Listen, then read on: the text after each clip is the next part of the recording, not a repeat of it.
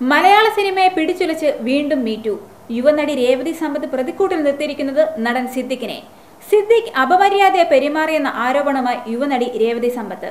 തന്റെ ഫേസ്ബുക്ക് പേജിൽ കുറിപ്പിലൂടെയാണ് നടി പ്രതികരണം രേഖപ്പെടുത്തിയിരിക്കുന്നത്. 2 വർഷം മുൻപ് തിരുവനന്തപുരം നില തിയേറ്ററിൽ വെച്ച് താരത്തിൽ നിന്നും തനിക്ക് നേരിടേണ്ടി വന്ന ലൈംഗിക അധിക്ഷേപം വലിയ മാനസിക പ്രയാസത്തിലേക്ക് തള്ളിയിട്ടെന്നും നടി ഫേസ്ബുക്കിൽ കുറിക്കുന്നു. WCCക്കെതിരെ നേരത്തെ KPC ലളിതയ്ക്കൊപ്പം സിദ്ദിഖ് നടത്തിയ വാർത്താ സമ്മേളനത്തിലെ ദൃശ്യങ്ങളും പങ്കുവച്ചാണ് നടി ആരോപണങ്ങൾ ഉന്നയിച്ചിരിക്കുന്നത്.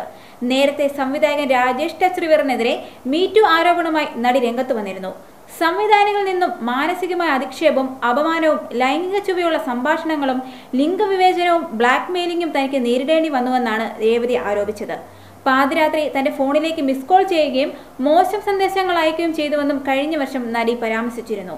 സിദ്ദിഖിനെതിരെ നടി രേവതി സമ്പത്ത് രംഗത്തെത്തുമ്പോൾ വിഷയത്തിൽ മൗനം പാലിക്കാനാണ് മലയാള സിനിമയിലെ മറ്റ് താരങ്ങളുടെ തീരുമാനം.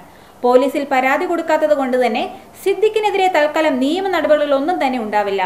താരസംഘടനയായ അമ്മയുടെ ഭാരവാഹിയുമാണ് സിദ്ദിഖ്. അതുകൊണ്ട് തന്നെ വിഷയം ചർച്ചയാക്കി സിനിമയിലെ വനിതാ കൂട്ടായ്മയായ WCC എത്താനും സാധ്യതയുണ്ട്. ഈ വീഡിയോ വീണ്ടും വീണ്ടും കാണുമ്പോൾ സിദ്ദിഖിൽ നിന്ന് തനിക്കുണ്ടായ അനുഭവം പറയാതിരിക്കാനാവുന്നില്ലെന്ന മുഖവിരയോടെയാണ് നടിയുടെ കുറിപ്പ്. തനിക്ക് നേരിട്ട ദുരനുഭവം പുറംലോകം അറിയണം എന്നുള്ളതിനാലാണ് തുറന്നു പറയുന്നതെന്നും ഇത്തരം അനുഭവത്തിലൂടെ മറ്റൊരു നടിക്കും കടന്നു പോകേണ്ടതായി വരരുതെന്നും രേവതി പറയുന്നു. ഇത്തരക്കാരുടെ മുഖം മൂടി വലിച്ചെറിയാൻ ആരെയും ഭയക്കേണ്ടതില്ലെന്നും അവർ കൂട്ടിച്ചേർത്തു. സിദ്ദിഖിനെതിരെ നടി നടത്തുന്ന 2ാമത്തെ മീറ്റു ആരോപണമാണിത്. സംഭവത്തിന്റെ വിശദാംശങ്ങൾ പറയുന്നതുമില്ല. രേവതി സമ്പത്തിന്റെ ഫേസ്ബുക്ക് കുറിപ്പിന്റെ മലയാള പരിഭാഷ ഇങ്ങനെ: ഈ വീഡിയോ വീണ്ടും വീണ്ടും കാണുമ്പോൾ അഭിപ്രായം പറയുന്നതിൽ നിന്നും എന്നെ ആരും തടഞ്ഞു നിർത്തുന്നില്ല. തിരുവനന്തപുരം നില തിയേറ്ററിൽ 2016 നടന്ന സുഖമായിരിക്കട്ടെ എന്ന സിനിമയുടെ പ്രിവ്യൂവിനിടെ നടൻ സിദ്ദിഖ് എന്നോട് ലൈംഗികമായി അപമര്യാദയെ പെരുമാറാൻ ശ്രമിച്ചു. വാക്കാലുള്ള ലൈംഗിക അധിക്ഷേപം 21ാം വയസ്സിൽ എന്റെ ആത്മവീര്യം കെടുത്തി. അതുണ്ടാക്കിയ ആഘാതം ഇപ്പോഴും ഞാൻ ഓർക്കുന്നു. അദ്ദേഹത്തിന് ഒരു മകളുണ്ടെന്നാണ് ഞാൻ മനസ്സിലാക്കുന്നത്. അവൾ അദ്ദേഹത്തിനൊപ്പം സുരക്ഷിതയായിരിക്കുമോ എന്ന് ചിന്തിക്കുകയാണ്. നിങ്ങളുടെ മകൾക്ക് സമാനമായ അനുഭവം ഉണ്ടായാൽ നിങ്ങൾ എന്ത് ചെയ്യും സിദ്ദിഖ്? ഇതുപോലെ ഒരു മനുഷ്യനെ എങ്ങനെയാണ് WCCയെ പോലെ ആദരിക്കപ്പെടുന്ന അന്തസ്സുള്ള ഒരു സംഘടനയ്ക്കെതിരെ വിരൽ ചൂണ്ടാനാകുന്നത്? നിങ്ങൾ ഇത് അർഹിക്കുന്നുണ്ടോ? സ്വയം ചിന്തിച്ചു നോക്കൂ. ഉളുപ്പുണ്ടോ? ചലച്ചിത്ര വ്യവസായത്തിലെ മുഖം മൂടിയിട്ട സ്വയം പ്രഖ്യാപിത യോഗ്യന്മാരെ കുറിച്ച് ആലോചിക്കുമ്പോൾ ലജ്ജ തോന്നുന്നു. രേവതി സമ്പത്തിന്റെ കുറിപ്പ് അവസാനിക്കുന്നു. സംവിധായകനും തിരക്കഥാകൃത്തുമായ രാജേഷ് ടച്ച്റിവറിനെതിരെ നടി ഉയർത്തിയ വിമർശനങ്ങൾ നേരത്തെ ഏറെ ചർച്ചയായിരുന്നു.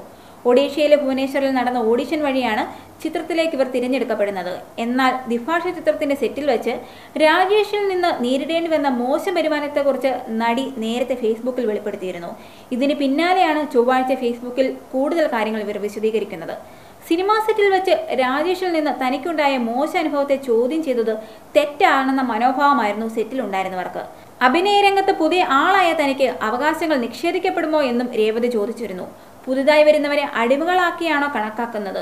ചിത്രീകരണത്തിനിടെ സെറ്റിൽ ലൈംഗിക ചുവയുള്ള സംസാരം, മാനസിക പീഡനം, ബ്ലാക്ക് മെയിലിംഗ്, ലിംഗവിവേചനം എന്നിവ നേരിടേണ്ടി വന്നുവെന്ന് രേവതി കുറിക്കുന്നു.